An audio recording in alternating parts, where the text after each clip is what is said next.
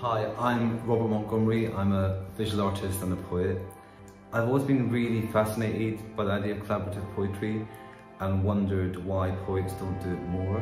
So I've been really lucky in this instance to collaborate with the great poet Deanna Rodger, and it was a really good experience especially because we've been so isolated over the last year and a half. Hello, my name is Deanna Rodger and I'm one of the poets on the Recovery poem, which is a collaboration between myself, Emergency Exit Arts, and Robert Montgomery.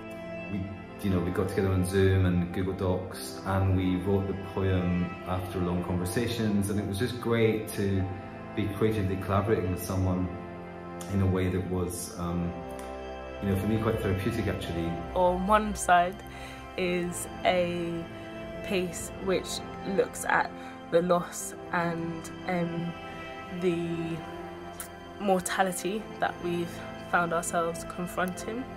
The grief and catastrophe that people have experienced. And we really did use this kind of image of spring and wood and budding.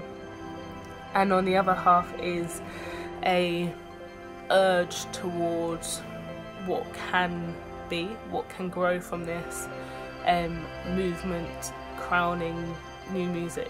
Will we fall into each other's arms and dance again at a music festival? That sort of social warmth that we've all been missing. And underneath that, really wanted to kind of pack our humanity and our awareness of how vulnerable we've all been in this time.